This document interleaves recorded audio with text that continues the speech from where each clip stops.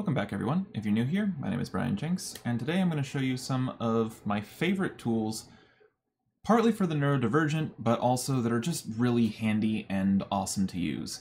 I'm currently dealing with a lot of burnout and crippling financial anxiety because of my inability to continue to upload videos on a timely manner to this channel. But here are some of the tools that I use myself that I would find useful, and that I hope you find useful, and maybe they might provide value to you and help you work through some of your anxiety. Because boy, is it fun having it. Best ways to support the channel are, if you're going to do it on an ongoing basis, GitHub sponsors because they take no fees, followed by Patreon. If you're going to do like a one-time thing, buy me a coffee, PayPal, or just fine.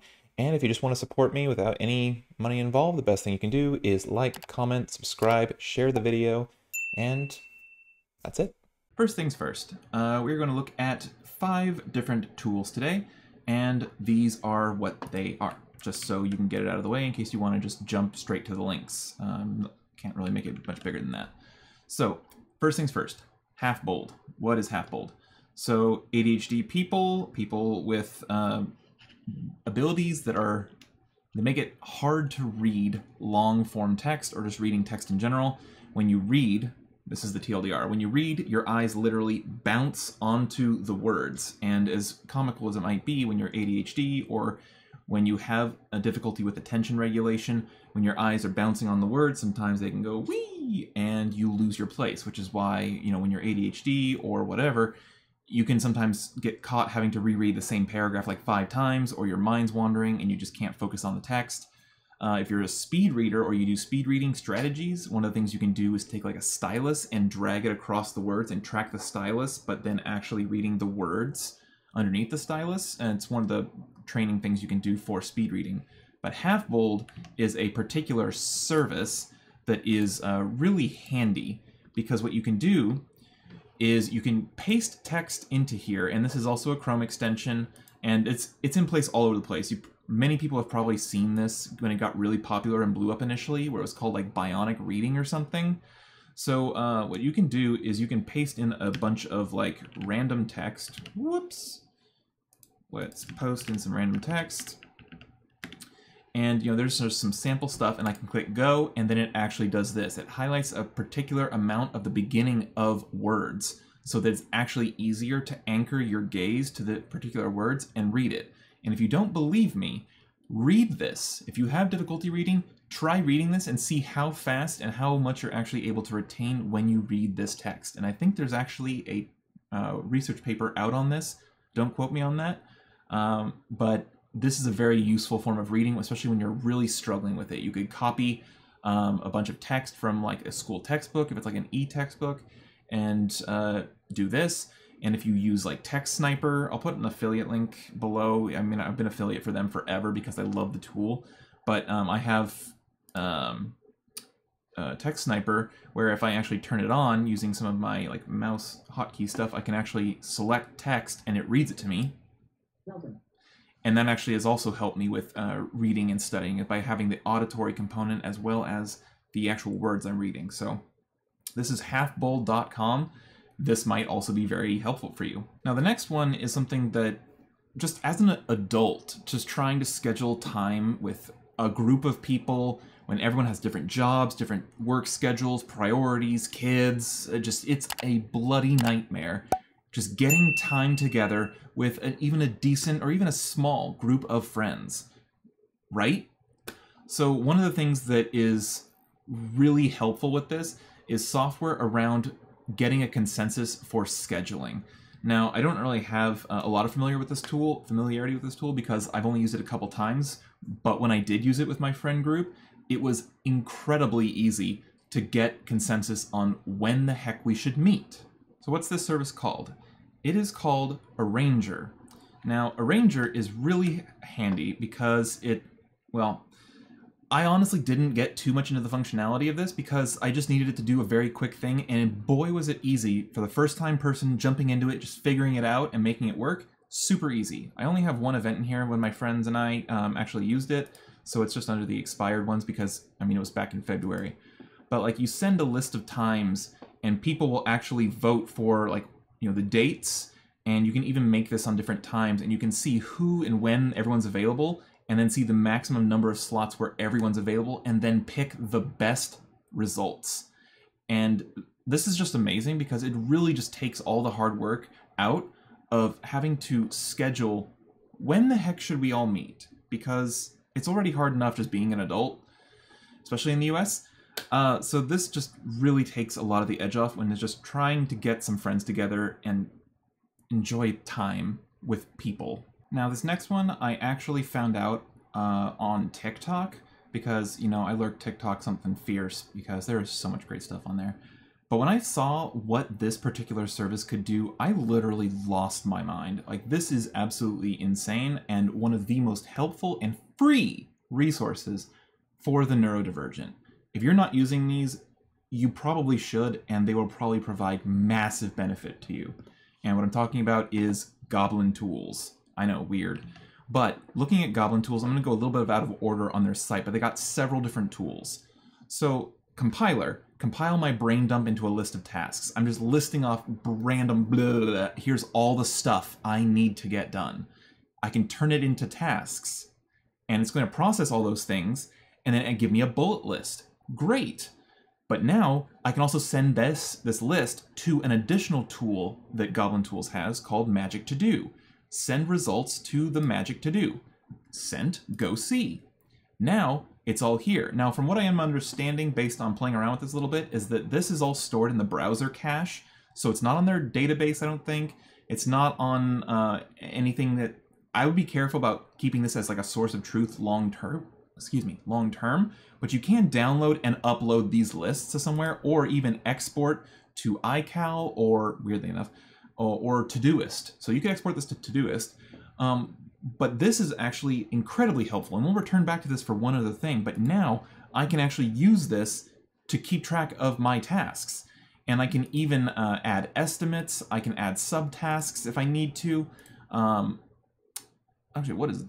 Breakdown items, so this is going to actually break down into even smaller components. That might be too much for some people with executive dysfunction, where they might have too much information overload, but this is incredible. And this would have been so helpful for me early on, but we'll come back to this because there's an important thing I want to say about that. The next one is Judge. So the Judge can actually take, say you got a terse email from your boss or something, you can copy that in here and actually have it explain to you whether, you know, am I misreading the tone of this thing? And this would have been really helpful. I mean, granted, I probably bother my fiance to no end by having her do that kind of stuff for me, but this is incredibly useful and valuable. Because how many times do we just suddenly get crippling RSD backlash because we're worried about, did we upset somebody? Are we on bad terms? And it's really just that, oh, they just are of an older generation and they use an ellipsis all over the place, or they don't use emojis, or they don't understand how to communicate in a more friendly and warm tone through a text-based medium. This is incredibly helpful for presenting additional, you know, spoons, if people say, or coins, as I say, expenditure of all this mental taxing energy by just not getting a triggered RSD response to somebody's terse email.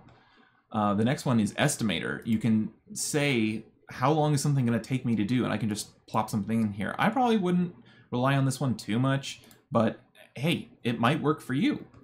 And then this one's really cool. Chef. What am I having for lunch? Because I just have a list of ingredients and I don't know what to cook, and I hate anything to do with food besides just eating it. So I can type in a list of stuff, hit, you know, the, whatever that thing said, but scan this list of ingredients and it will actually prepare a full-on recipe for you, which I've seen services like this one before, but this is just cool. It's all in one place and it's all free. Here's all the directions, all of the stuff, and what are we having? Teriyaki glazed salmon with garlic, shiitake rice. What? So this is really, really awesome. And hey, send results to Magic To Do. So all of their tools interoperate together, which is just incredible. And then also there is Formalizer. So we can just type how we randomly type. And I found this, so I'll type emails, like in my day job, professional emails, and my fiance will look at them and be like, you're really going to send that? Because I don't see anything wrong with how I communicate, but then it's like, no, this is really like blunt and straight to the point and almost rude, or at least people will perceive it as rude. And I'm like, what?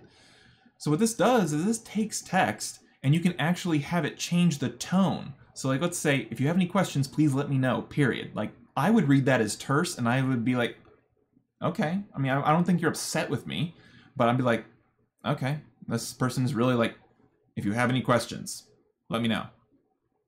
Like, that's how I interpret terse text. I rely a lot on emojis and punctuation. So like this one, you can make it more informal. Okay, so let's convert that. If you have any questions, just give me a shout. Okay, let's say more sociable.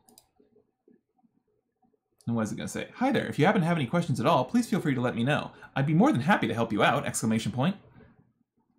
Wow. Wow.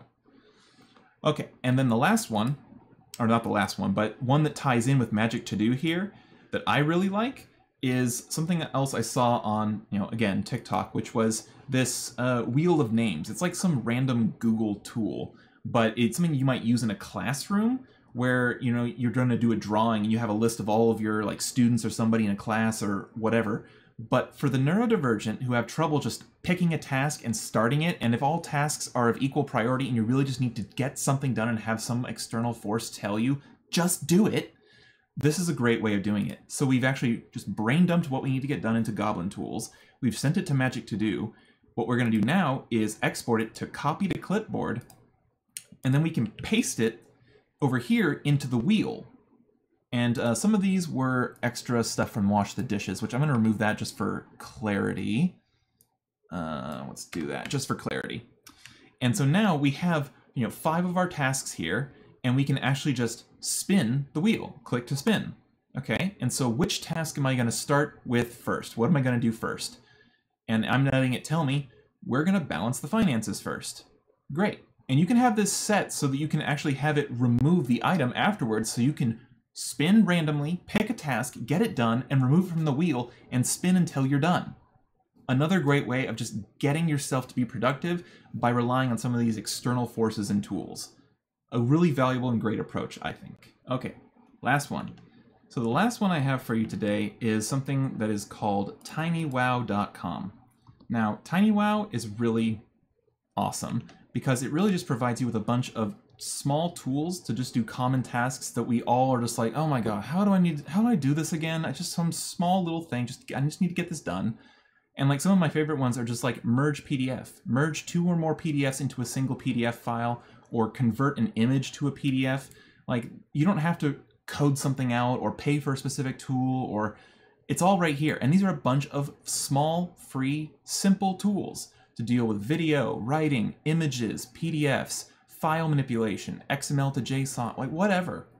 There's a lot of ways to do things, but if you just want a very simple point and click interface to just get something done, here I can convert an image to a PDF file. I can just drag multiple PDFs and merge them all into one. This is one of my go-to things for just quickly getting something done with a point and click interface, and it's just productivity. Like, just bam, out of the way, and I don't have to like flail around and figure out how to get this solution done. It's just simple tools, and it helps me continue moving in the flow and tackling the next task. So I hope you found those tools useful. If you've used them before, have heard of them before, please let me know. I'd love to hear your opinions in the comments. If you have other suggestions of really useful tools that you've found and use, please provide those in the comments. I'd love to hear about them.